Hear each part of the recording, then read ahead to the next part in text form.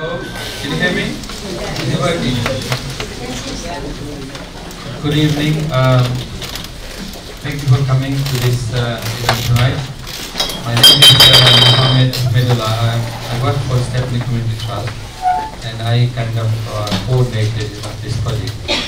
And in front of me, you have all these lovely people who wrote chapters in the book. Right? We've got the program here, and it's a really exciting and enjoyable evening for you. I'll just say a little bit about this project, about East India Company, and what we have been doing last 10 years, I think, to try and improve our understanding of the vast operation and influence and impact of the East India Company. It's something really, really vast and very complex. And once you get into one area, then you realize there are other very interesting areas. So we have been moving from one project to another. One thing leading to another. It all started in 2007 when it was 250 years anniversary of the Battle of Plassey, and when Britain took over Bengal, and Bengal was the first place that the British actually conquered militarily. So Bombay was the first possession of the British, of the East India Company, which Charles II got as a dowry, from the Portuguese. When he married Portuguese princess, it was one of the gifts of that marriage. And then later on, Charles leased Bombay to the East India Company. So the Bombay was the first possession of the East India Company in India. But funnily, I don't know too much about it, I haven't done much research, but the first possession of the British in Asia was a tiny island. I don't know how people would find the island, but it was the only place where nutmeg used to grow, full of run, very tiny island. Somehow the ruler there gave some kind of allegiance to the British, and then later on, British kind of claimed it in terms of trying to prevent the Dutch from claiming that part as well.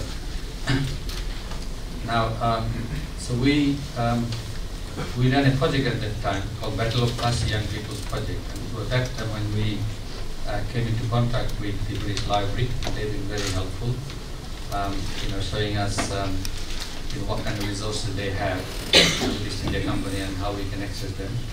And since then, we ran several projects. We took a lot of people there. They learned about the kind of archive and materials and how to access them. And so through this process, we have been increasing interest and generating awareness about learning history, about the importance of knowing history, and so that's kind of exciting. Earlier on, I don't know, you probably didn't see, some of you might have, I was playing some Indonesian dance. It's called piring, tari piring dance, right? It's from West Sumatra. Now, what's the link to the East India Company? The first voyage of East India Company actually went to Aceh. The first port of call in Asia was in Aceh. And the Aceh Sultan, he entertained the East India Company commanders, James Lancaster and his colleagues, gave them lavish dinner, big entertainment, a lot of things, and dance and everything, right? And then, but they didn't find enough pepper in Aceh. So Captain Lancaster, he sent his second in command to go to Priyaman, which is in West Sumatra near Padang, to get more spice, from there, from pepper from there. In the sixth voyage of East India Company, the biggest ship England ever built hit some rocks near in West Sumatra, near Tipu, which is not far from Padang and Fiona. Just showing you this dance from West Sumatra, just a way of saying that this early East India Company officer, they might have seen those dances, right? Another thing I want to say is that I was trying to get some Chinese entertainment. Now China, there's a lot of links, with East India Company in China, not only tea and then the opium war, and the opium smuggling in China. When the East India Company first got to present Indonesia, Bantam, English called Bantam, Indonesian called Bantam, there was a lot of Chinese people there. The Chinese were the ones who were actually engaged in business, running the pepper plantation in Sumatra and doing all the most of the businesses. And the local sultan, they used to encourage the Chinese to come because they used to generate business and there's a lot of revenues to come there. And also in Bantam, every year a big Chinese fleet used to come with a lot of goods, trading goods. And sometime, and then some Chinese used to go back. And when the Chinese people, because they used to become single men in Bantam, they used to take local wives, And then when they used to go back, they used to leave their wife but take their children back to China. But wouldn't take the wives because they're Indonesian wives, And during the first voyage of East India Company, Captain Lancaster, he left 20 or 22 people in Bantam, to establish a settlement they call factory. The local ruler gave them 2 houses. And also find, establish more like intelligent and find more sources, of pepper and other spices, and just prepare for the next voyage. And so most of the people that he left actually died. When the next voyage came, one of the leading person who stayed in Bantam, his name was Edmund Scott, and he wrote an account of his 3 years in Java, in Bantam, from 1602 to 5. And he wrote a horrifying account, of his experience, right? But then he left a very detailed account of people's customs, what they wear, and he thought the Chinese had the worst singing voice in the world, So I thought, because I was trying to get a Chinese dancer, I couldn't get it at the end. So I'm going to show you some classical Chinese dance from YouTube later on, right? It's just a way to show, the links, the East India Company links in Asia and China. Now, before we ask these lovely people here to talk about their experience, I want to invite Avalon, from Veterinary Museum. She actually provided, letter of support, she supported up this project from the beginning, and also, we went there, she organized the workshops and a tour of the object that they have.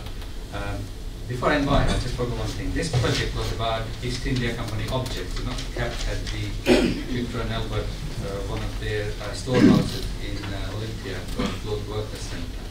And this project came out of another project that we did when we were taken on a tour, a detailed tour. We looked at so many stuff, and we thought, why don't we do a project where people can look at some of the beautiful and interesting objects and discover, their origin and how they came here and some history about it. And so this project was the result of that. And the focus of this project was each of the participants had to choose one object at the museum archive, museum storehouse, and then undertake research and write something interesting, whatever they find interesting, whatever they discover. Can I invite Avalon to come and say something about it?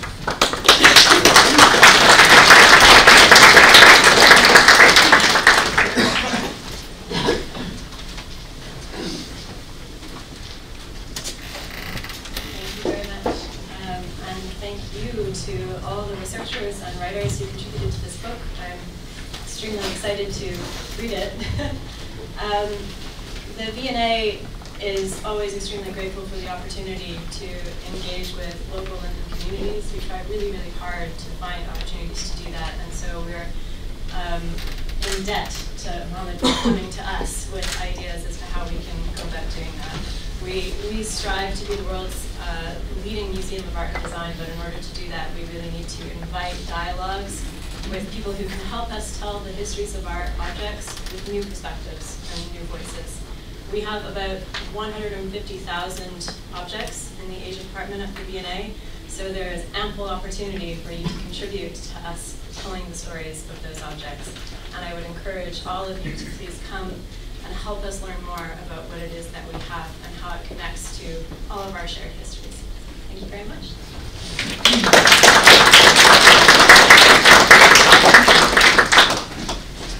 I did see Margaret somewhere, Margaret Makepeace. If you might come and say something, because she's from British Library and they've been helping us, and this library is a really important treasure house for information.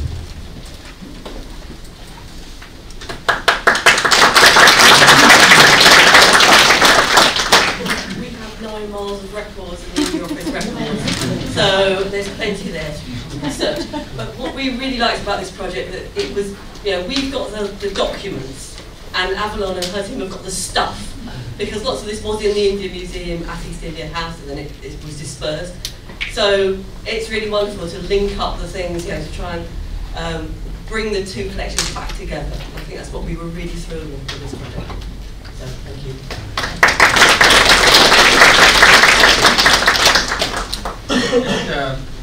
One of the earlier projects that we did, it's a very long name.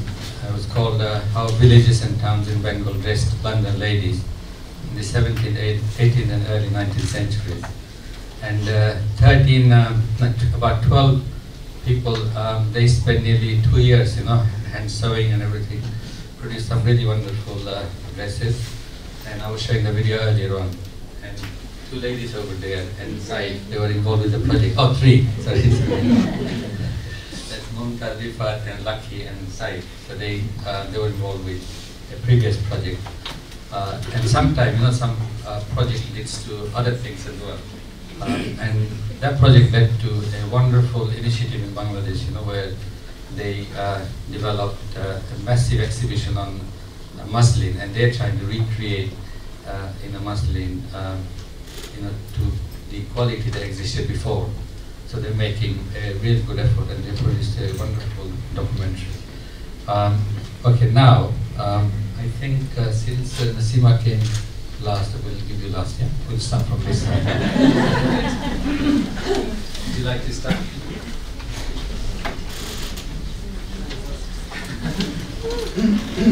Hi, I'm Naajia. I did mine on Paan in the ceremony, well, Pandans in the ceremony of Paan.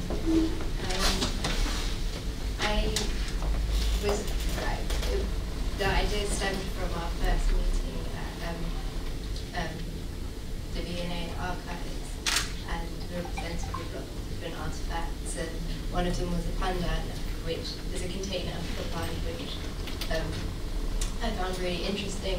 One, in its ornate decoration, and then 2, finding out that Paan was once the practices of the aristocracy in the Mughal Empire, and also then later finding out how transnational the commodity was, and that it went all across the nations of the Indian Ocean, so from East Africa to South Asia and Southeast Asia, and finding out that even though it was consumed in different ways with different preparation methods, it did ultimately look the same and was the same areca nut and betel leaves that were used.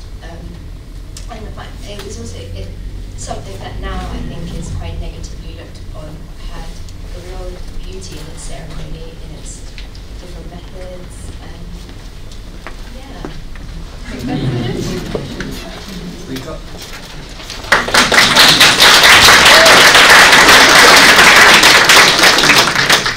You can ask 2 questions. I would like to ask you a question.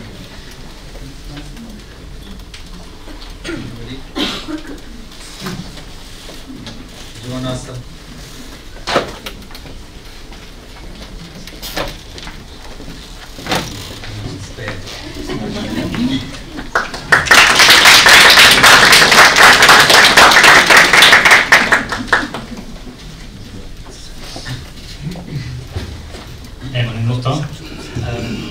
I did the piece on the Bengali Baluchari sari. Why I chose it was I wanted to focus on the Bengal. I just finished my dissertation, focus on the Bengal family. As you know, the Bengal has a rich history. So I wanted to do, we went over to the V&A, we saw fabrics, and I wanted to find out if there was a fabric or if there was a method, or if there was a ritual that was tied to the Bengal, to a fabric. And that's when I found out about the Bengali Baluchari sari. It's unique in the sense that it takes motif from what's happening around the region. So you can have some that will have like Hindu rituals or Hindu stories, to some that will have like European steamboats. So with these saris tell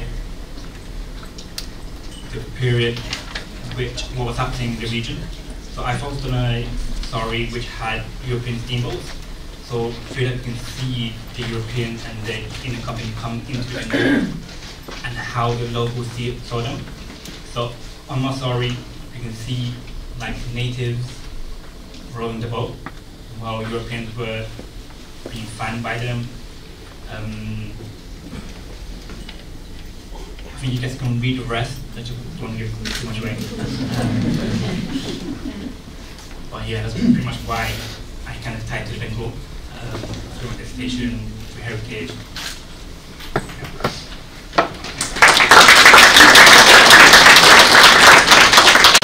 Would you like to ask Mukhtaar any questions?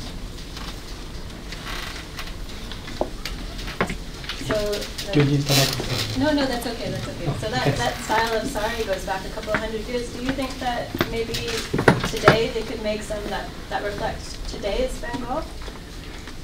Actually, a project that I want to focus on. It's seen as a dying art. However, I do have an idea and I do want it to be revived. They say there is not really any master weavers left. If so, they are really locally based and be hard to find. Because it's like a really unique type of method in terms of the silk thread and then the material itself. There's a lot of obstacles. I do believe there is to the whole. That's something that we want to explore in the future. Hopefully, if we can make motifs around current affairs in the Bengal, and that would be quite cool. One more? So are they silk or cotton? Silk. So the unique thing is the whole thread with silk, and that's what they were known for. The Bengal was known for having the richest silk in the world at that period of time, which is why it's a bit more harder for it to revive, because the silk production is quite declined because of the history and then the company's done. Thank you.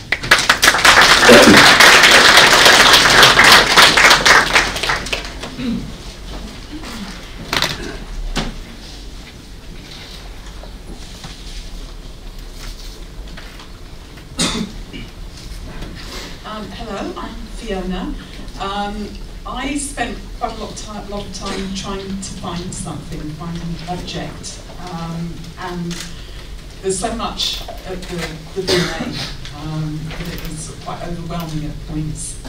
But in the end, I found a drawing which was of a Maharaja called Tipu Sultan, who was from Kangra State. It's now Himachal Pradesh. And I set about trying to find out as much as I could about the drawing, so I was able to find out historical details about the Maharaja and his son, who were sort of pictured. It was a drawing that was annotated on the back by someone called William Moorcroft, who was a veterinary surgeon working for the British Army in India. So I was able to find out a little bit about him as well. And then I tried to find out how the drawing may have come to the V&A, which was very difficult. I was able to find William Moorcroft's journals, at the British Library. And obviously I was reading from his perspective. His journals are very, very detailed about all of the places that he visited in India. But it's very much, like I say, his perspective, looking at the people and the land sort of through his eyes. But what also helped a lot was I went to the V&A archives where there are acquisition files. And in the acquisition file I was able to find when it was bought by the V&A, who bought it, and find some details that way.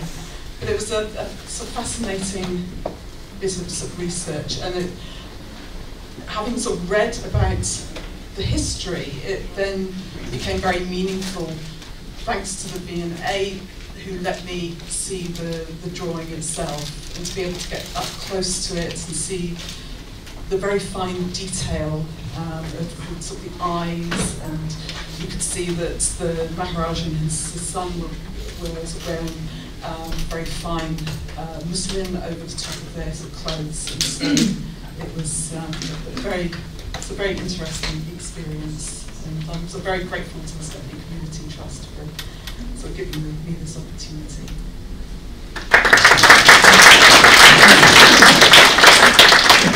Any questions?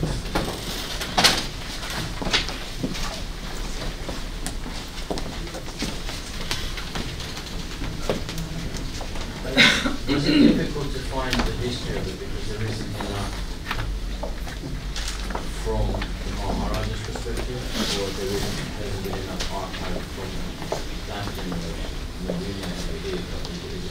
The history, there were books that were written, some by sort of Indian scholars, so that helped. But I think because I found the journals, and so I was referring to the journals a lot, whereas I didn't have something on the Maharaja's side saying this is, you know, this is my sort of perspective. I was looking at secondary sources about the Maharaja rather than primary sources.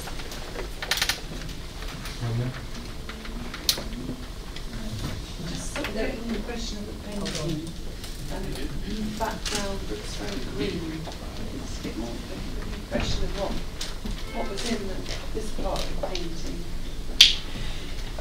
It was interesting because looking at the painting in the books I read about that where the painting is mentioned, it was I think it's Archer who said that it was a drawing made in the Canberra state, but by somebody from Jammu.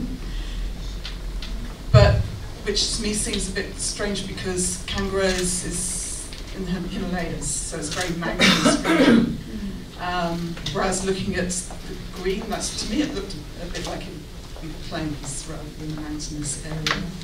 But looking at the painting itself, I mean, it was just there was no sort of pattern. It was a green section. So it wasn't like any the landscape. No, not at all. Which is when I looked at some other sort of miniatures from the area, then that's something that was sort of very noticeable, was that it sort of reflected the local landscape.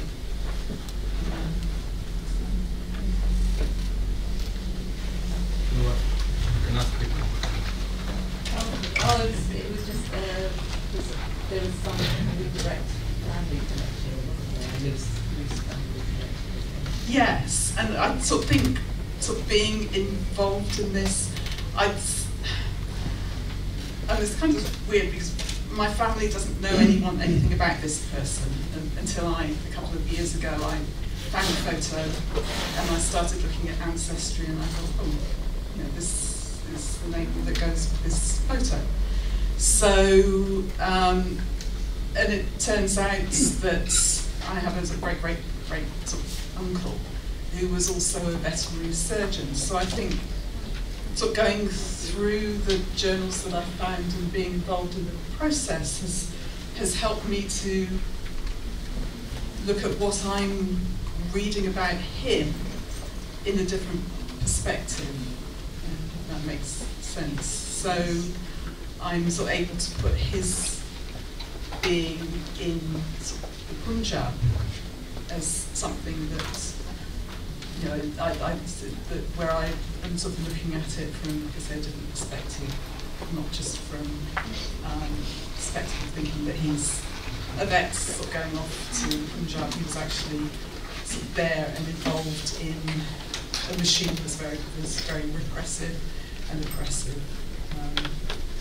So it's quite sobering for me to know that there is somebody sort of in my family that played that sort of role.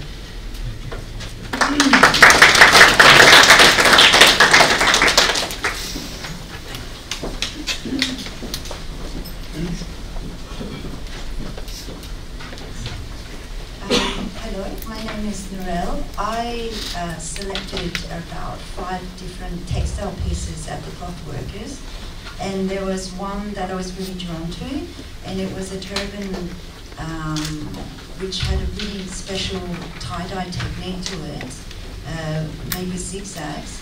Why I was so drawn to it, I guess, was not only because of the colour, which was dyed indigo, but because it was from an area in the south of India, Madras, which it was unusual for that area to have tie-dye done. Usually it was from Rajasthan in the north. So I chose this because I was very curious to understand how it is that this piece was made in an area that usually didn't have the technique practiced. Through my research, I discovered, I had a lot of fantasy about how this could have made its way to Madras, but I found out along the way that potentially it could have been a showpiece, which was exhibited in Paris, and was later then transferred to the Indian Museum here. My piece comes at the end of the East Indian Company, so around 1855 to 1879, that's when the time. The piece, I don't know, it was really a special time for me because I could travel to India during the context of this project. So I got to spend time in an indigo dye unit there in the area, in Tamil Nadu. And so my essay also covers that in the book. That's it. Thank you.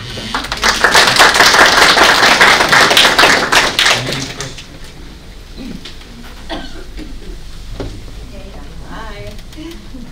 Did you show a picture of the piece to the indigo dye studio that you? I did, yes.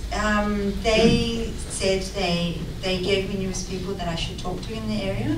They were really impressed by the technique itself. They were, they were really like, wow, this is really, really high quality for that region. And they also were quite proud also that it withstood the colour restate with time, which for natural dyes, that's something that is the thing that the light and both time eats it. So if you can look in the book, that the colour really still stays almost like a deep denim blue. And so yeah, they were really proud in a way to see that. Yeah. One more. You are into colour at your moment.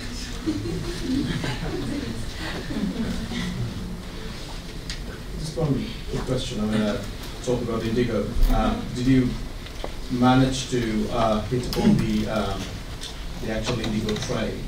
Yes, I did. And all the issues that went along with that. Yeah. A lot of revolts and yeah. It's something that I also touched on a little bit. It's a different topic that to be covered. Of course, that's what's so wonderful, and actually the title of my piece is called Nila, and it's which the name, it's Sanskrit for indigo. And what is fascinating about the word itself, Nila, through the whole of its history, from not even the whole trade of it, kind of all the names, which all the countries that it had been from wherever it was, from Africa, attached this name Nila or forms of it. And it's so you can follow the trade history through both its name and quite fascinating. it's very fascinating. So there was to elaborate a little bit further, there was a blue mutiny, which is it's something I didn't focus on. It's a different topic. So it's basically when there was an uprising between the peasants and the farmers, and it was a very corrupt time. Which in Madras, that was wonderful about Madras, that they had a kind of different system that was in Bengal and North. They had a different system in place, which gave more, the middleman was lost, and therefore the farmers could make more money. And so in a way, that's so good that that happened. So I kind of focus more on that. Yeah, yeah. Thank you very much.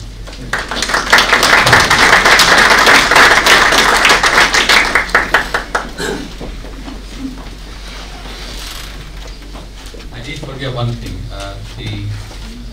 The secretary of Stepney Trust, I was supposed to invite him to say a few things, but we'll do it after this session.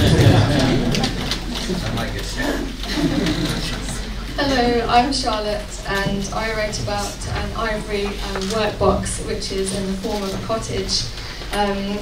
It was overwhelming to try and actually decide which object or which thing I was going to write about, so I was wandering around the V&A and decided to just let the object find me. So this intriguing cottage, as I say, was just a marriage of the two different worlds, something producing ivory in this far-reaching place in the earth, but then it looking like a very, very traditional English cottage. And when it first came to the V&A, it was thought to be English Tunbridge ware, and it was produced in the 18th century, and it was very similar to items produced in Kent. But it was originally from Visakhapatnam, which is on the Coromandel coast, and this was, I've tried to think about how it might have come from there to the UK, and it was very hard to unpack its journey and actually discover through documents how that journey was made. But I did find from an acquisition file at the V&A the antique dealer's name, which was Roger Warner, who was a very famous antique dealer in the Cotswolds, and his archives were deposited in the Leeds archives, Brotherton Library in Leeds in the special collections. And I looked at their stock books and managed to find out that this particular item was first bought by him from Boscombe in Bournemouth, so it's a Shippey's antiques dealer, and they had sold it to Roger Warner. So that was an interesting part of the research for me, being able to go around all the different archives and discover something that perhaps someone hadn't found out before. But it was difficult to get a concrete journey from East India Company to England, but I did look at some more documents in the British Library, some of the wills and inventories from Madras, which was a major trading centre, and that obviously had similar items that came over from there to the UK. So yeah, that was as much as I could go with that level of research. But I want to thank all the archives that I went to. So it's British Library, V&A, Leeds, and London Metropolitan Archives. In all of, and Tunbridge Wells actually were very good at doing distance communication with me, but it was a great experience for that reason. Thank you.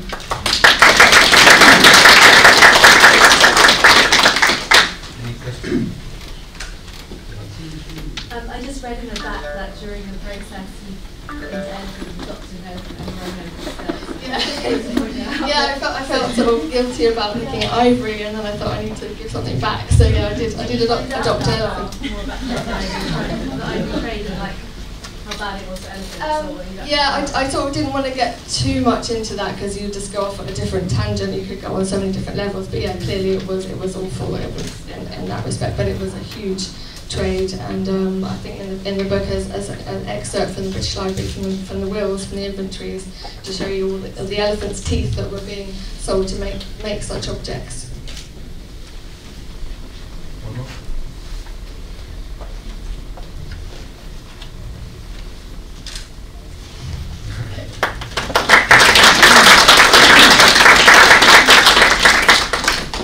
You already heard about how many people? 5 people talking about their experience and subject areas. The funding we got for this project was from Heritage Lottery. It's a very low budget project, and the theme under how do you say it? The theme, there were different themes, right? And this particular theme for this project where we got funding from is called Sharing Heritage. And you know, the Heritage Lottery has been also very nice to us. They gave us funding several times. So this is just like the thing Heritage Lottery. Now, are you alright? He was a bit nervous. He was saying, can he skip? But he's an actor, so I'm not going to let him on. You can sit there. As Abdullah pointed out, this is one of my weaknesses, just public speaking. I just get, my mind just goes blank and I get very nervous. I'll give it a try anyway. Thank you all for coming this evening, taking the time out to join us. It was a very interesting sort of period for me, and an interesting journey for me to get involved with this project and discovering sort of facts and treasures that are sort of stored in the V&A Clothes Worker Centre. There's objects such as chairs, tables, jewelleries, and many other treasures like painting. So I decided to sort of focus on a painting, a particular painting, which is a miniature painting of a Bengal Nawab by the name of Mir Qasim Ali Khan. I don't know if anyone knows him. Does anyone know him? He's not very popular Nawab, unlike Sirajatullah or Mir Jafar. So I decided to sort of look into his life, and I did a very short chapter on him, primarily because I joined the project at the last moment. Had a few things that was going on in my life, so it was a last moment decision to come on board. So I decided to sort of focus on this miniature painting about Mir Qasim Khan, who is in fact the son-in-law of Mir Jafar. And Mir Jafar is sort of seen as somewhat of a villain in Bengal because of what he's done. And I don't want to go into his story because it would be a very lengthy and quite contentious one as well. But Mir Qasim is somewhat of a hero, which is quite a contrast. So he actually, his period of Nawabship was very short. He only ruled Bengal for about 3 years, I believe, from 1760 to 63.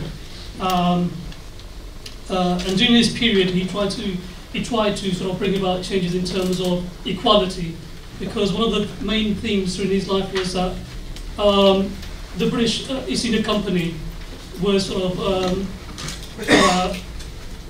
getting away with trading without paying any taxes, whereas the local merchants and other foreign merchants had to pay taxes. So this was quite, this was seen by Mir Qasim Ali Khan as very unequal and oppressive. So he went about trying to sort of redress those kind of inequalities that existed at his time, which led on to sort of tensions being built up between him and the company, which eventually led into a little war, where unfortunately,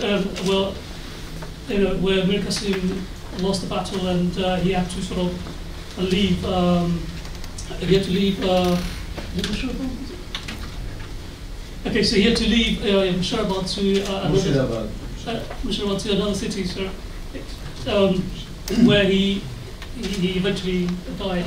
So it's a very short period. His life was very short, and I thought it was quite interesting to kind of look at the sort of social aspects and the campaign that he was leading.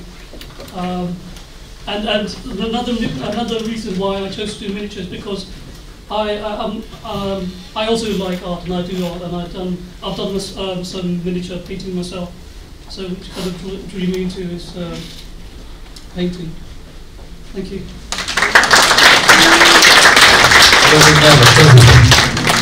Any question? One question. Do you think there's any parallel between the East India Company's approach to free trade and tariffs and that of, say, Donald Trump today? I don't want to go to politics or anything as such. It was another period and another time. They had to deal with their issues, and Donald Trump is in our time, but it's completely different subjects. Yeah, I don't want to get into politics. Thank you anyway. Just wondering what the exact size was of the miniature painting, like how small is it? The exact details are on there, so if you okay. Yeah, I can't remember off the top of my head. I think it's by 30 centimeters by 20. I can't remember the exact.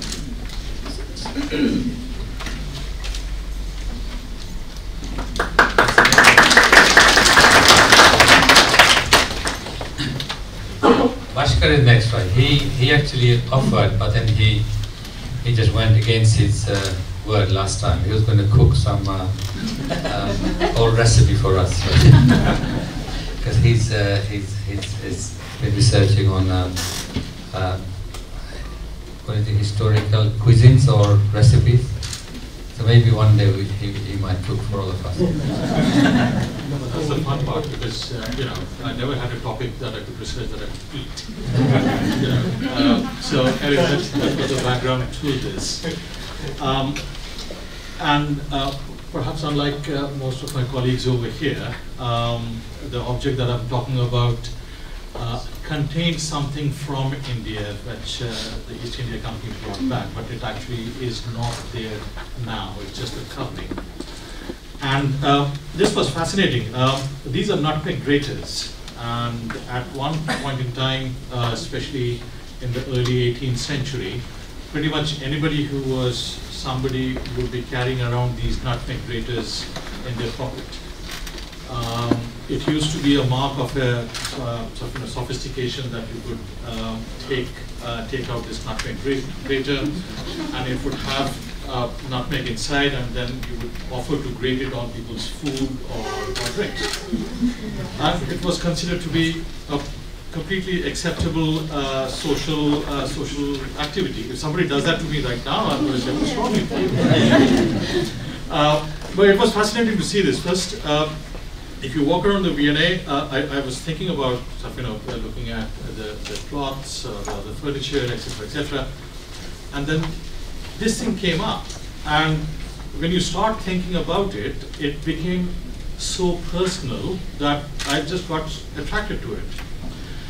And as in how you start to research, this is not about the big men theory of history. It's about the day-to-day lives of English women and Englishmen who would cook food, go out for picnics, meet people at Vauxhall Gardens, and they would have a nutmeg grater in their pocket. Nutmegs, as Ahmed was talking about, has got a very, very strange connection to British history. Quite a lot of people might know that we won the island of Manhattan off the Dutch in the Second Anglo-Dutch War. And it was all related to the island in East Indies, which Muhammad was talking about, and that used to grow nutmeg. So that was one of the examples as to how the British history is so intimately connected with spices. It goes back even longer. The first mention of spices in British history was a Roman soldier in Vindolanda in 70 AD, they used to write it in small wooden parts, and in his list of things he had in his inventory were Indian pepper.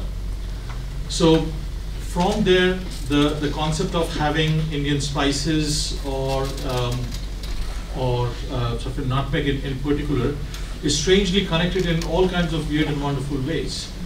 Another factoid, Connecticut, the US state, is called as the nutmeg state. And not because the American captains who would be actually participating in the East India Company trade were bringing nutmegs across, but because they were counterfeiting nutmegs by making them out of wood. So it became very famous.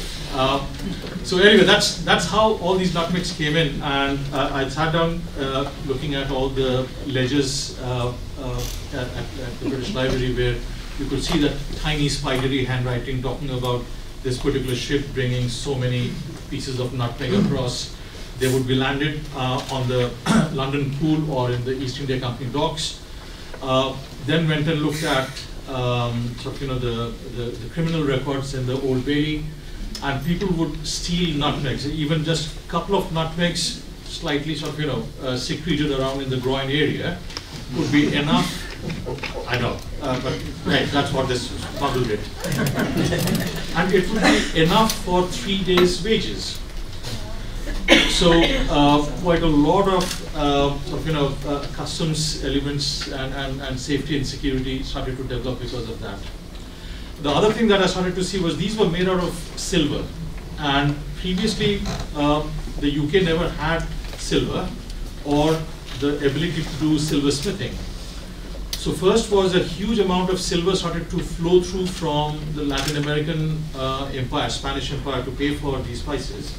It came to here, and also after the French Revolution, quite a lot of the Huguenots came and settled in and around this area actually. And they started to make these very, very fine silver objects. The final thing that I wanted to say was, which I found out was, pockets didn't exist. For a very long period of time, British clothing or Western European clothing didn't have pockets. People would actually put all their goods in a bag and tie it around their waist. But because they carried around rather expensive stuff like this, they started to come up with pockets, which was soon on top of their clothes, and you would just carry them around. So yeah, very small, very tiny, very personal, something, an object that's in the V&A which people would use 3-4 times a day. So small piece of history. Thank you.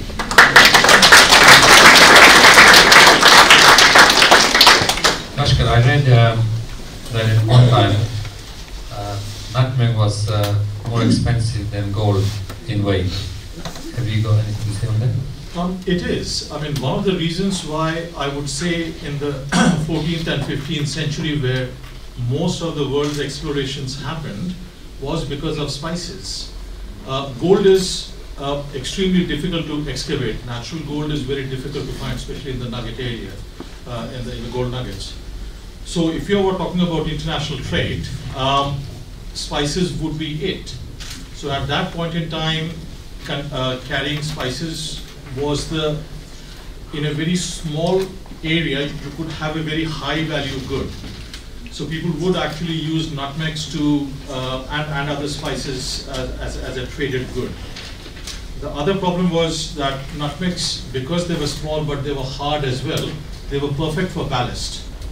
So from here, woolen goods would go out to India and Asia, but when they were coming back, you would have all the stuff packed in boxes, but boxes would move, especially in the wooden ships. So they would put nutmegs around the boxes to just keep the goods safe and also to provide ballast. But yes, very, very expensive and very good trading material. Thank you. Any question? One. Can you, Bhaskar, can you articulate a little bit more about Run Island and Manhattan, and about how the trade-off? Can you know that? So there's a very interesting. Okay, where do I start? The Dutch actually, when they had the VOC, which was their equivalent of East India Company, the Dutch East India Company actually was almost about 4 times the size of the East India Company.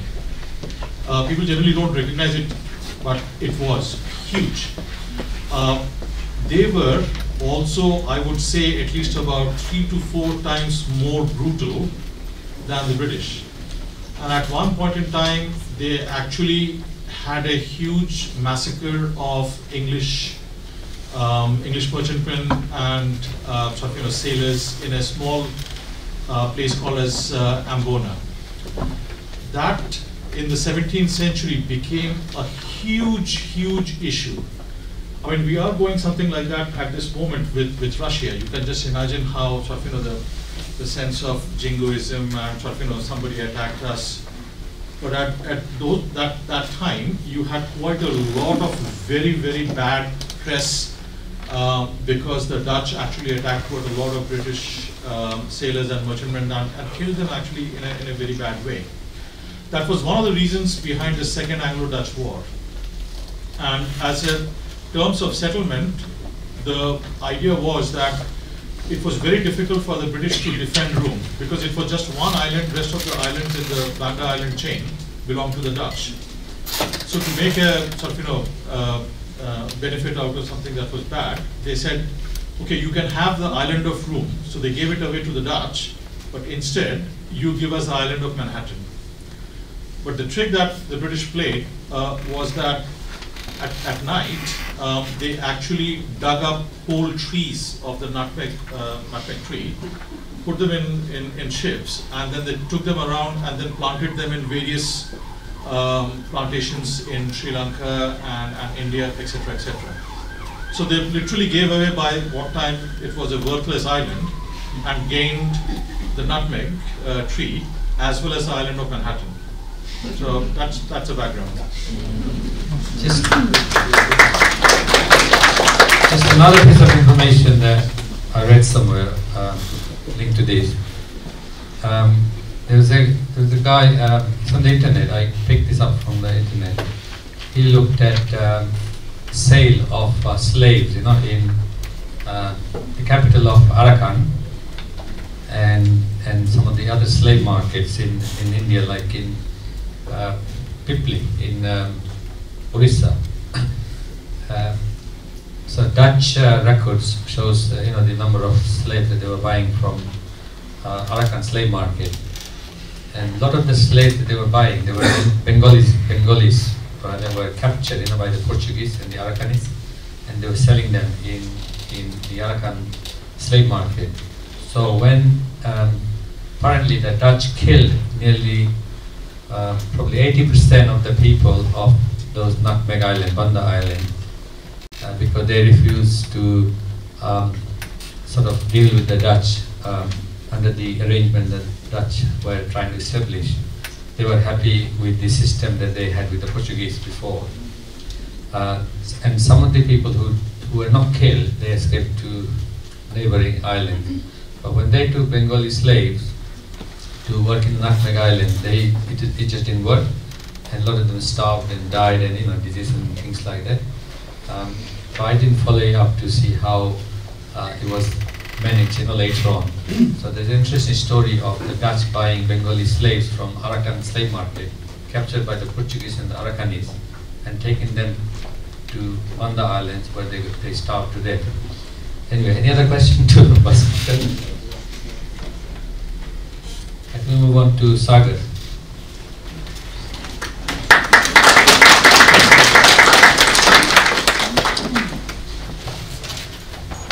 Hi, my name is Saif Osmani.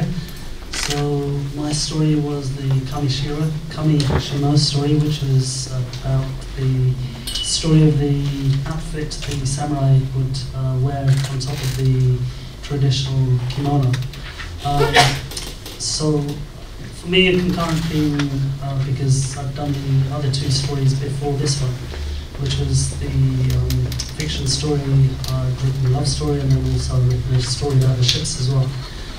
So part of the reason, well, the main reason I've got interest into the project of Ahmedullah with East India was my interest in industrial hemp. And I saw that as a really good tool to actually tell stories about industrial hemp.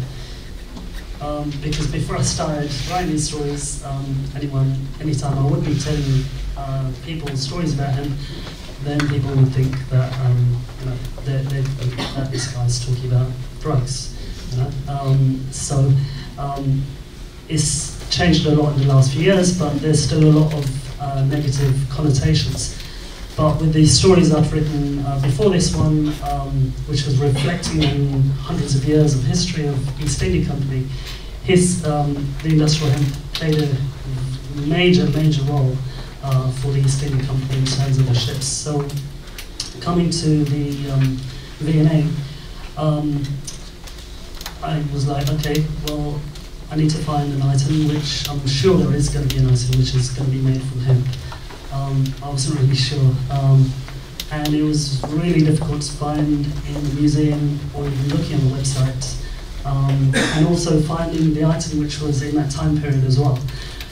But then I came up with the item which was the Japanese item the samurai had to wear. And in terms of doing the research, it was very difficult. Even when I've done my other stories, finding research on hemp for ships is very tiresome, very difficult to find that information. And the same with the Kaneshima. So I've gone through a lot of internet research, sort of calling up the Japanese embassy, found some random documentaries I've found on BBC, which had done a documentary covering Kaneshima and how they, not the Kaneshima, but the kimono, how they're being revived. And it took quite a few months to do the research and then actually piecing together all the information. I would say sort of piecing together all the research for this story was pretty much how probably not as difficult, but just about as difficult as trying to figure out how to put on a Kaneshima itself, which is when I was reading the stories, then even that process of wearing an item like that was quite complicated. If I could just read next section, but for me one of the key things which was really quite poignant, which I'd written in one of the first pages, which really also attracted me to the history of not just the samurai, but also Japanese history, which I've written here, was the pleats of the hakama, which was the way the Kaneshima was designed. And he was basically saying that they are believed, the items on the front of the Kaneshima are believed to symbolize the virtues of a samurai. And those virtues were courage, benevolence, justice, courtesy, loyalty, and honor. And that's also what attracted to me. Even when I've met friends from Japan and India many years ago, that's sort of really empowered my interest in sort of history of Japan overall.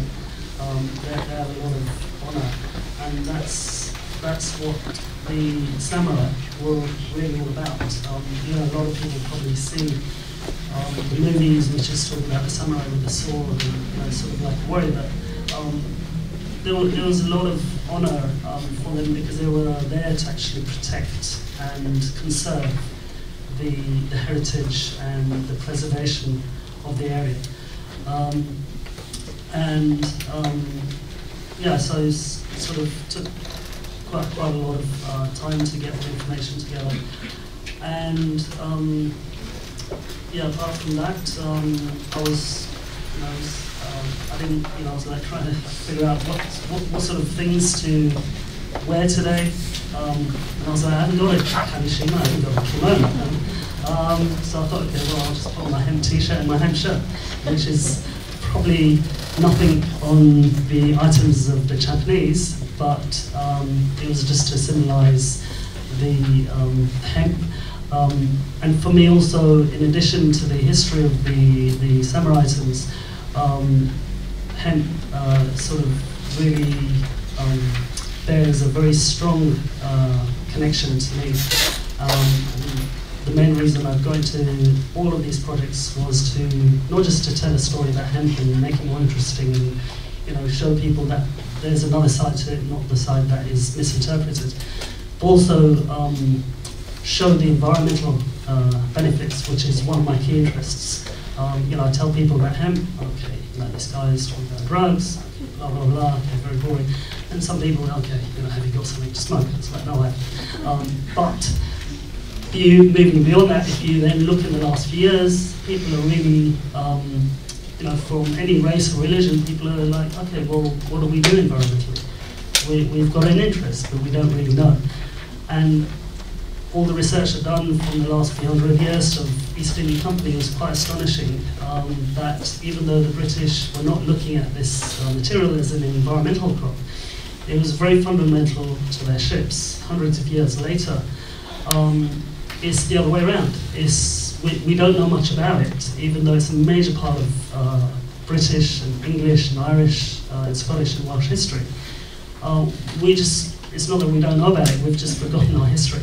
And it's probably the thing today in 2018 where we need to learn more about it, because we've got so much more, we're living in so much more troubled times environmentally. And just one last thing, because he's nudging me on there, when I found the item which is to do with the samurai, then it also had another connection for me. So if you look at my surname, S-U-N-A-R-I-A, if you switch around the U and the A and the I and the A, then you get samurai. So that's just a side connection, but yeah, it's sort of got quite a close connection for me. So thanks very much. Can any of the windows be open? Can anybody help open? Any question to Sagar? They can't be open. I didn't really research that much into it because there was very little time and it was difficult to find the information itself. But when the girl was talking about the indigo, she was asked the question. I did sort of recognize that. Okay, well, that's another area that is little time, but it's an area that probably will reflect on Google research. And also in terms of what someone else was asking about further projects, like do we want to build on it? You know, I've got contacts in other countries where I'd like to actually get the material, like the hemp material, get it into the UK and maybe revive, a project which is going about this.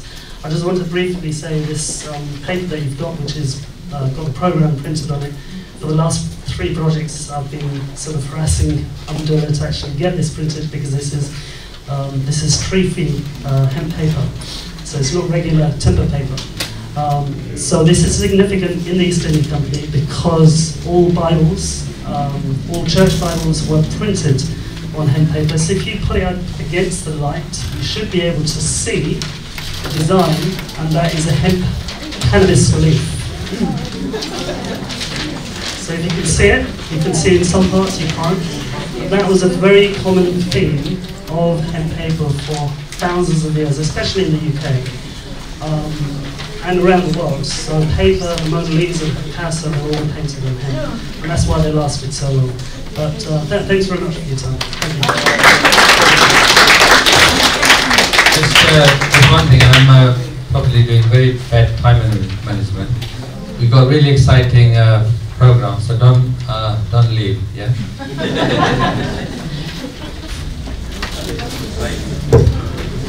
Hello, my name is Saif Osmani, and I wrote about Tipu Sultan's legacy from the Spoils of Empire, which is on page 99 for those who've got a book.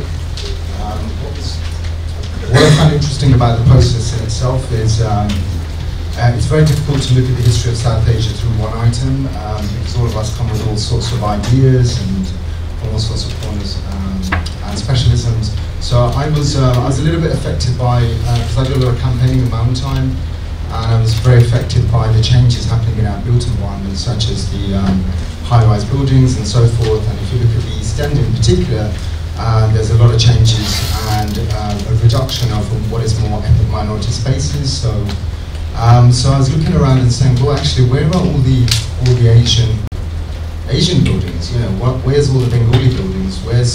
So I was kind of having a look at that, and then I realised actually the last significant one I saw was 2 years ago in Bangalore, which was Tipu Sultan's summer palace, which is a wooden palace, which is on page 101 of the book.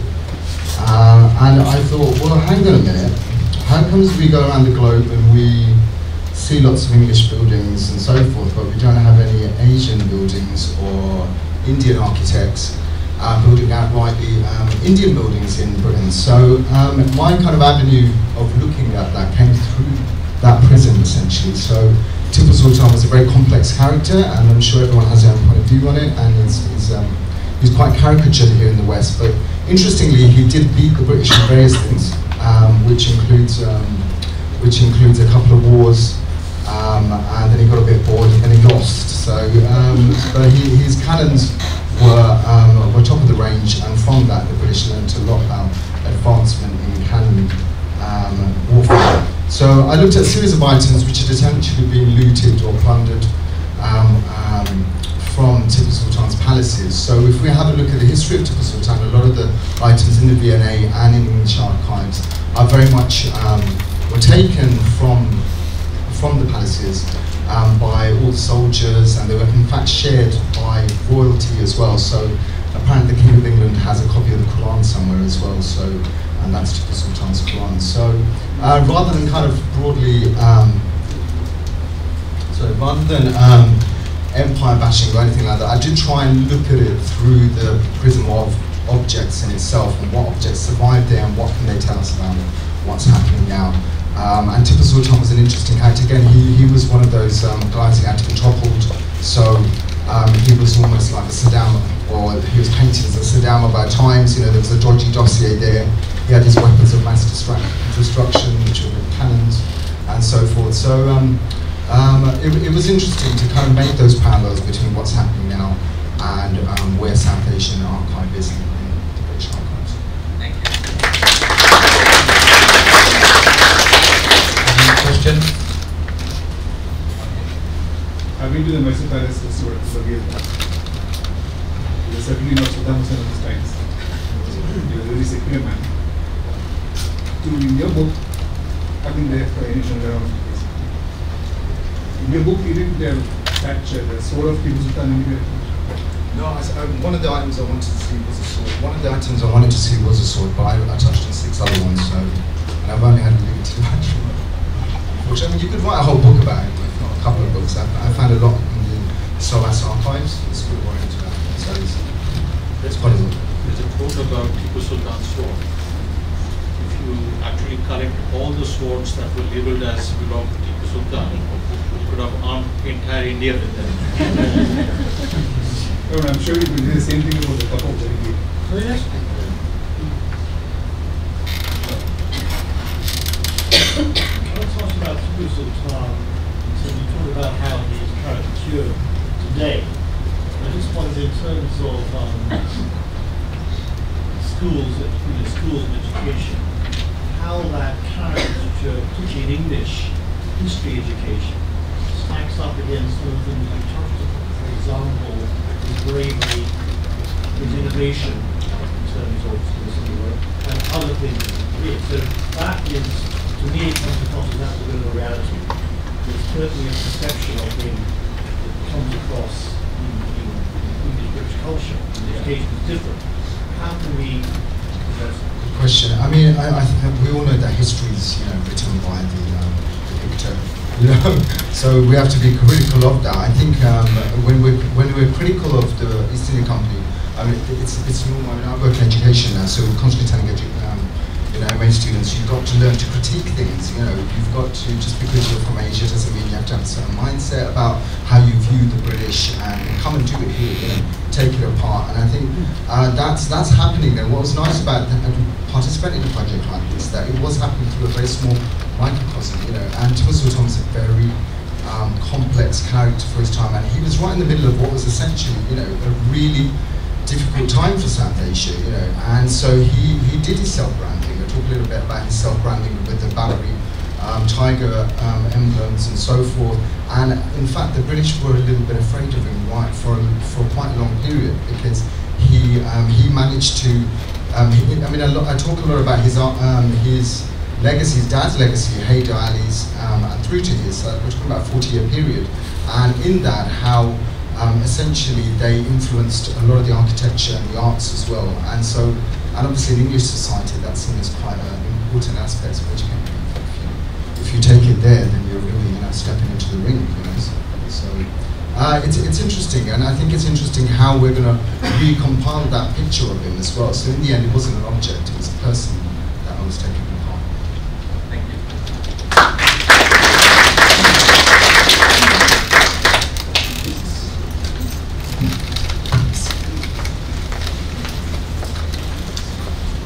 everyone. My name is Saif Osmani. Thank you for coming. It's really nice to see that so many people are as interested in this project as we have been. So my chapter is on page 81, if you want to see the picture of my object. I chose this cotton, it's either a bed hanging or a wall hanging, and it was embroidered with colourful silk. It's funny because we've all chosen quite different objects, but I always kind of knew I wanted to do this project because I was very interested in textiles, especially the V&A. So I've chosen the textiles object, and I've been very interested in how it's linked to both the history in the UK and in India. So the themes I kind of touched on were the themes of kind of influence and control and power between those two kind of nations, but those are the nations now. And I looked at that in terms of the designs behind this item, and so the different influences on that design from both sides. Control over the processes of how the work was made. So once that became increasingly popular in India, it kind of got overtaken by the English cotton producers.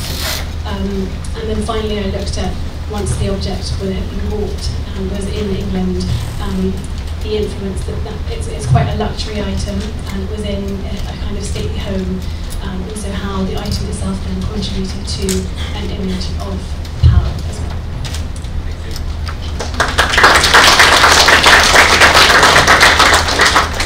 Any questions?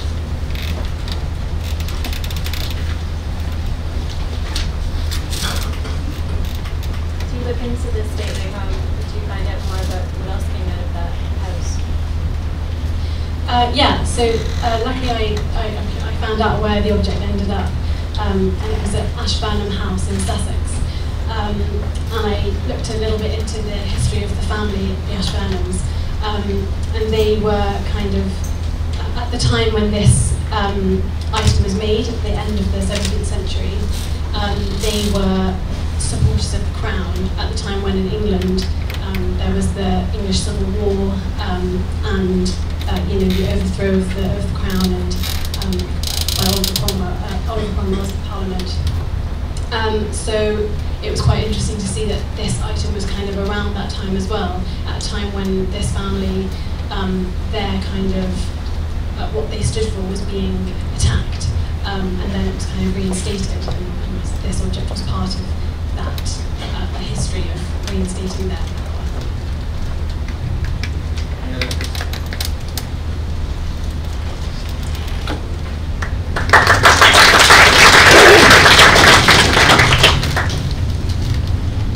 My name is Nasima.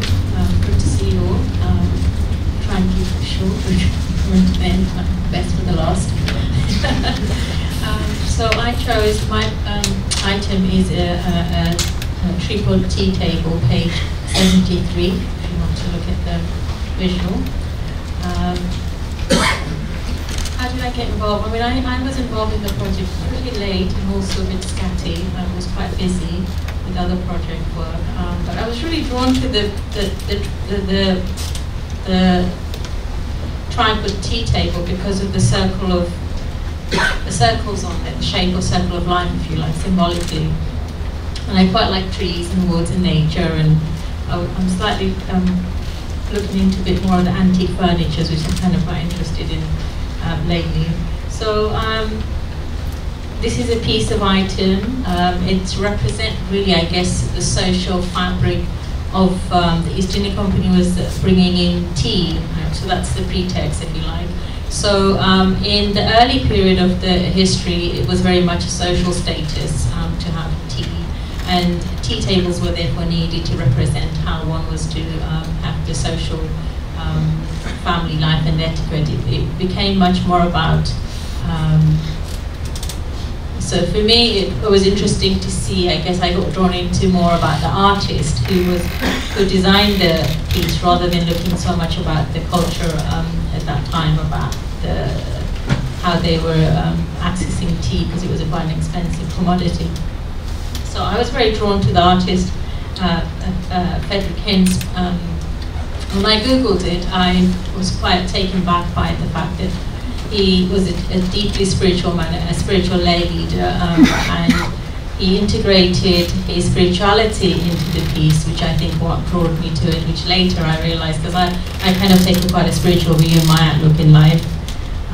And that's how I got drawn to it, so I'm not going to go too much into it. You can see one of the pictures how quite elegant it was, and how people, particularly if you think about social classes, how people use tea, and how tea tables were an essential part of that period of life. I just want to see how many people like tea and how many people like coffees, because that was one of the things I was sitting there thinking. It is very much a British culture, I guess, now, these Chini company and the early companies who bought the spices and teas. And to me, it feels like it's part of the fabric of the British culture to have tea, like coffee.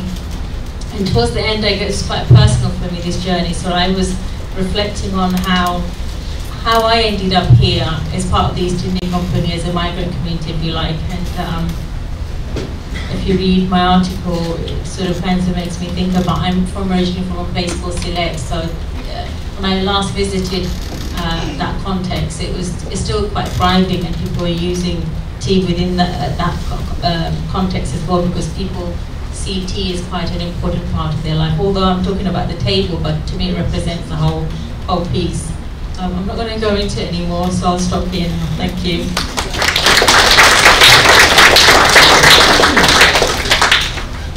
Just slightly long question, but it seems like you've all been involved in this project. Do you think, had it not been for the formation of something like East India Company, and there's with negative connotation, that some of these artifacts, some of this history would not be where they are today? Do you think would have lost them had it not been for this trade? So your question is that had it not been for this project, we would not have, or the East India Company? The trade that East India was involved in, what part of these artifacts, history that you talked about that we established and known about? Well, I guess if you look at other histories, it's about power, isn't it? It's about access and material. So if you have the power and influence behind it, you would want that people may have preserved and kept some of the items, but it's also luxury, it's prestige, it's also in the colonial, in the period of, in that context, having to remember that it was a colonial endeavor, exploration going across. So yes and a no. I mean, others can answer this question because it's for all of us. I think we'll leave that until next time.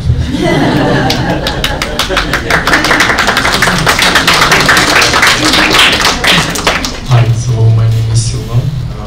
So maybe I can start by maybe answering your question, because when I was working on my artifact, which is the last one, the last article of the book, which comes from Burma, actually I was reading a book at the same time as I was working on this research, which was about from a Japanese author who was interested in the process of displaying artifacts. It was a book about how exhibiting other cultures.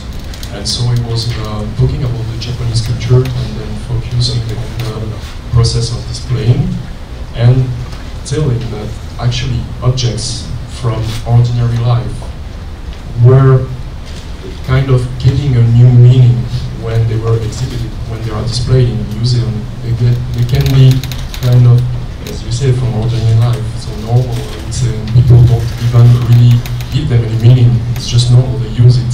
But then when they start to be displayed in a museum, then they get really, they get another meaning representing the culture they come from. So yeah, in a way, I think maybe an object which is from ordinary life, maybe it was not important and maybe disappear at a certain point when a museum, and also with the trade from the East India Company, that's where I will come, because my object was acquired by the East India Company Museum in 1855. So this object, which was maybe something ordinary, became something really important for few people here, and they wanted to exhibit it. It was getting another meaning because this object was probably, because I didn't find the answer, displayed in the Paris exhibition in 1855.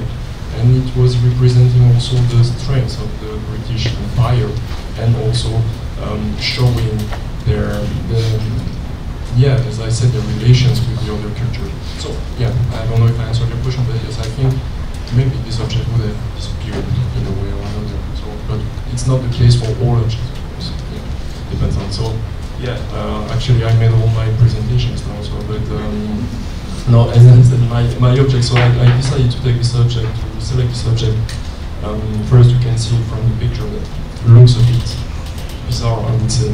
For me, I was surprised by the shape of this object, and I was just curious to know a bit more about that one. I selected Myanmar because I had the opportunity to travel there, and for me it was just completely new, and I wanted to know a little bit more about the culture and the history of the country. And so, yeah, this artifact is a ear plug from the Khanom dynasty, which ruled Burma from 1755 until 1885, sorry.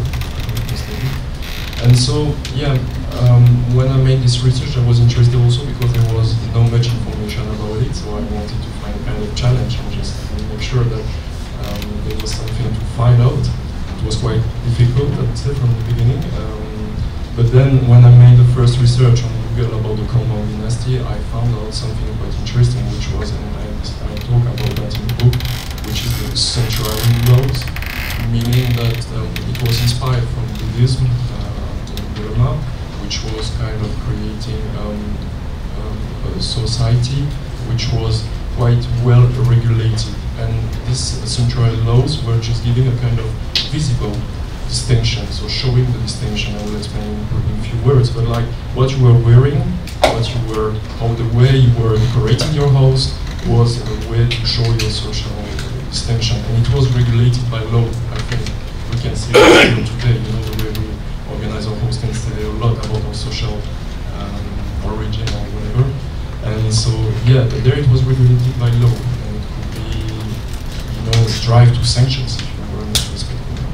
So that was the entry point, and then, but it wasn't helping me to find the origin, or it helped me a little bit afterwards.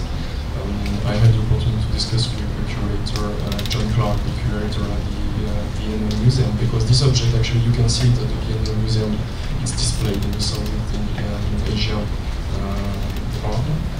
So if you go to the V&A, you will find it. And so, yeah, the idea, so I met him, and then I asked him, yeah, do you have kind of entry point for me, because I'm completely lost. It's interesting object, but I don't know where it could come from. I know it was acquired by the East India Company, but that was the only information I had. And he told me that it might have been acquired for this Paris exhibition.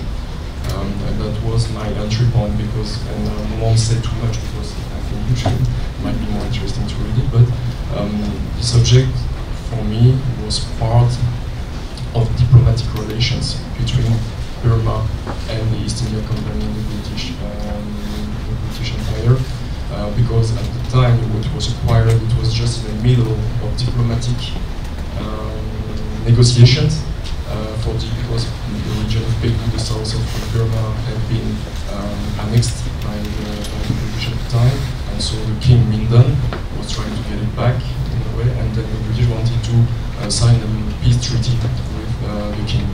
And so, yeah, there were a lot of diplomatic missions and so on, and then the Paris exhibition just came at the same time, I would say. And so there were links of the curators from the East India Company Museum were looking for artifacts from all around the empire to be displayed in this exhibition.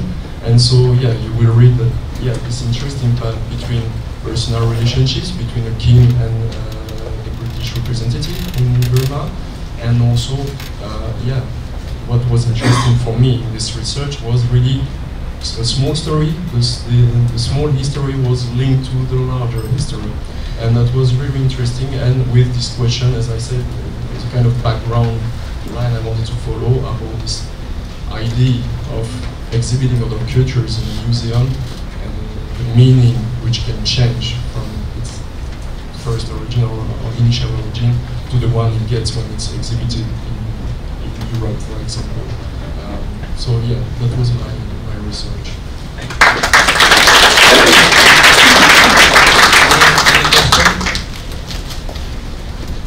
One question from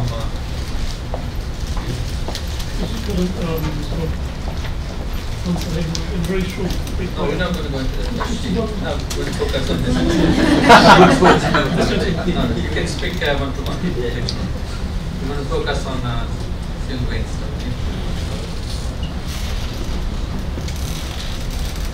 Silversmith came all the way from Paris today.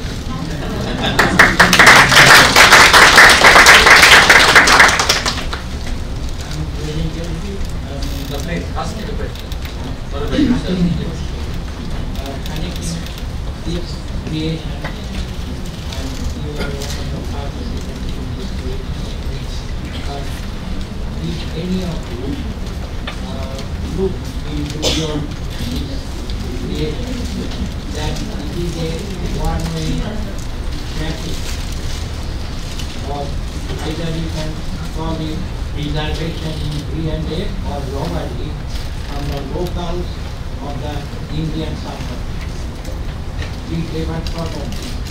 So if you research on one of the items in this book, have you given the data and history of the locals who created and contributed the creation, and also the British legacy in the subcontinent over 250 years left something over there, another DNA living.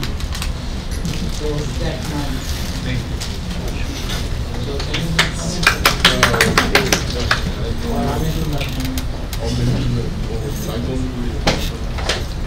do you have any specific question on Silversmith's presentation? Just on the Paris exhibition, could you elaborate a bit on that? What exactly was the significance of that? I think it was 2-3 years before the rebellion or the news. So what was the significance of the Paris exhibition in the context of showcasing what was going on in the kingdom? It seems to be, from what I read, it seems to be related to the relation between France and the British Empire, the French and the British Empire. So the exhibition of 1851 took place in London. It was a great exhibition, but it seems that the king and also the representative of the king wanted to make it better than the one in 1851, also because it was held in Paris. And so yeah, I think like for all these kind of universal exhibitions, the ideal like the one in 1851, then the following ones, it was showing your power in terms of trade, in terms of political, so you had to show that you like your empire, let's say, was, I will say it in a few words, bigger than the one of your neighbor, I would say, so in a basic way.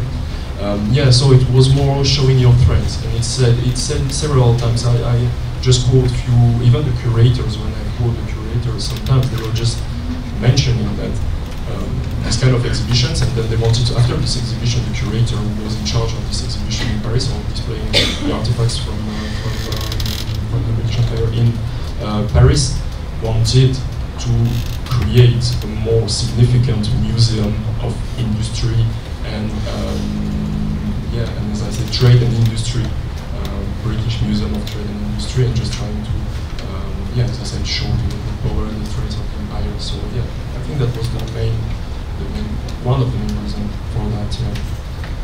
Can we thank everybody?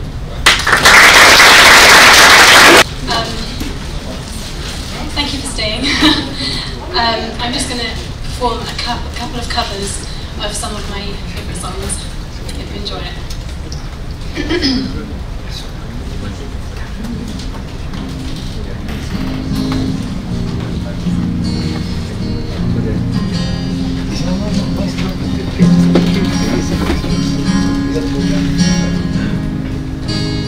See the stone set in your eyes. See the thorn twist in your side.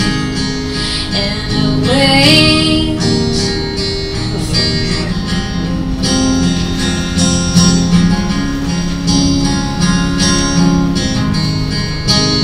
sleight of hand and twist of fate. On a bed of nails she makes me wait, and I wait without you, with or without you, with or without you, I can't live with or without you. My hands are tied, my body bruised. She got me with nothing to win and nothing left to lose, and you give yourself away, and you give yourself away, and you give, and you give, and you give yourself away. Through the storm we reached the shore. You gave it all, but I want more, and I'm waiting for you, with or without you, with or without you, I can't live with or without you.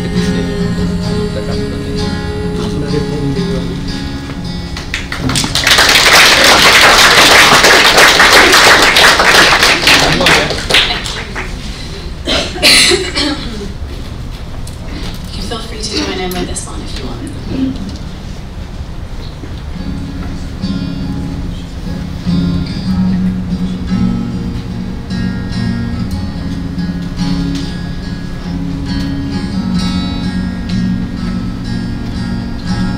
Step inside the eye of your mind. Don't you know you might find a better place to play? You said you'd never been, but all the things that you've seen will slowly fade away. So I started a revolution from my bed, 'cause you said the brains I had went to my head. Step outside, the summertime's in bloom. Step out beside the fireplace, take that look from off your face. You ain't ever gonna burn my heart out. And so Sally can wait, she knows it's too late as we're walking on by. Her soul slides away, but don't look back in anger, I heard you say.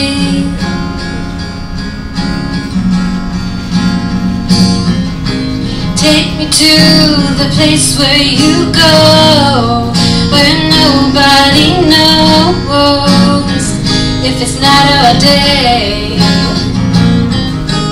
Please don't put your life in the hands of a rock and roll band. Throw it all away. I'm gonna start a revolution from my bed, 'cause you said the brains I had went to my head. Step outside, the summertime's in bloom. Step out beside the fireplace, take that look from off your face. You ain't never gonna burn my heart out.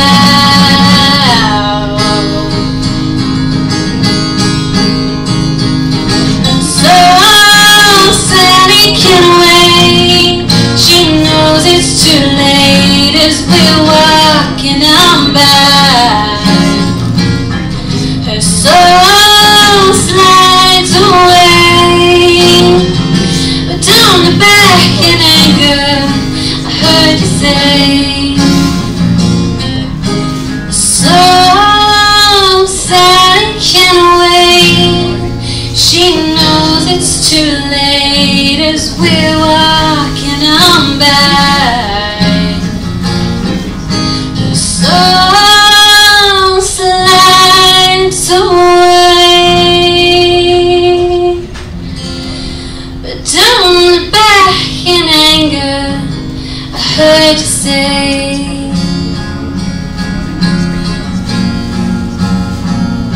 It's not today.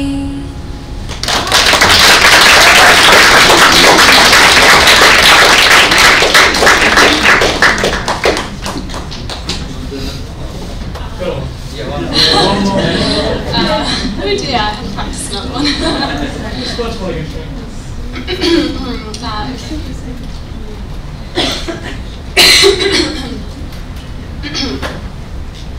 So this is the first song that I kind of performed like this, and I really enjoyed it, which is what spurred me on to do the others, so I suppose it's only fair that I pay it tribute.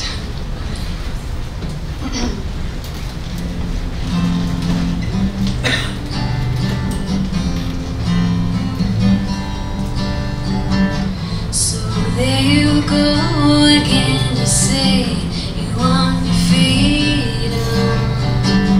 Well, who am I to keep you down? It's only right that you should lay away your freedom. Listen carefully to the sound of loneliness, like a heartbeat drives me mad. In the stillness of remembering what you had, what you lost, what you had, what you lost. Well, thunder only happens when it's raining. Players only love you when they're playing. Well, women, they will come and they will go. When the rain washes you clean, you know. So here I go again, I see my crystal vision. I keep my visions to myself. It's only me who wants to wrap around your dreams and have you any dreams you'd like to sell. Dreams of loneliness, like a heartbeat drives you mad. In the stillness of remembering what you had, what you lost, what you had, what you lost. Well, thunder only happens when it's raining. Players only love you when they're playing. Well, women, they will come and they will go. When the rain washes you clean, you know. You will know. You will know. You know. But basically, a bit of background. There's going to be some music in a moment. But just to introduce myself, a bit about my background. I'm going to give you a song. A bit about my background, a bit about the song is that I've been associated to two literature projects. One was a fiction writing, and I wrote a short story called Hustle and the Lascar Shuffle Define the Hands of Time, and looking at the Broxtonbury East India Company ship. And then the other one was a non-fiction item, talking about the Nemesis East India Company ship. And so I found out that there was a ship, an East India ship called the Enterprise. And in my playful thinking, I was thinking, you know, Starship Enterprise like Star Trek. And then I found out there was another ship called the Wolverine. So you see where I'm going with this, like Marvel Comics, the kids will like it and the youth will be into it. So you'll see the playful thinking in the song. And it's a new genre that I'm developing called sci-fi electronica. I hope you enjoy it, and I'll be leaving very shortly straight after this because I'm running a bit late. So thank you. You can run the song now? So I can't hear it. If I gave you diamonds and dowry, would you be a happy diamond lover? Not quite the diamond in the rough, but the jewel in the crown.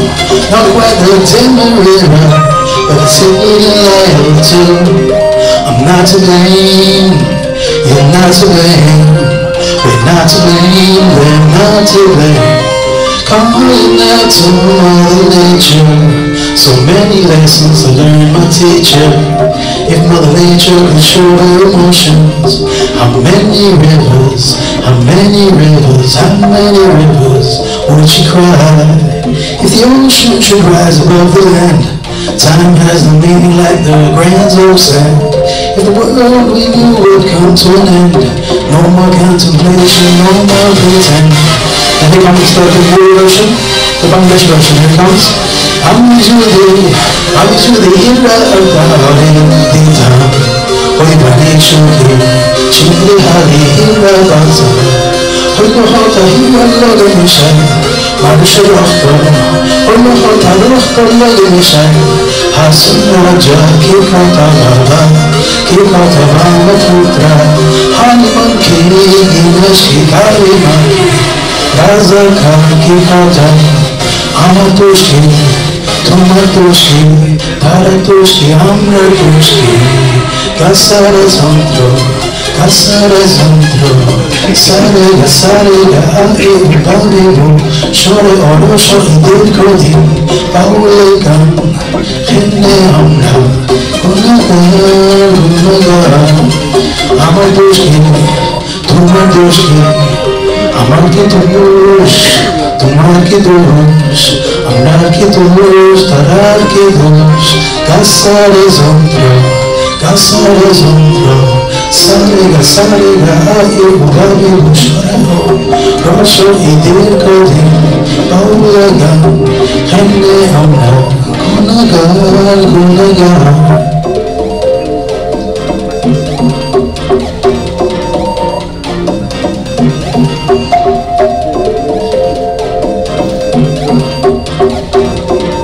Kasara zonto, kasara zonto,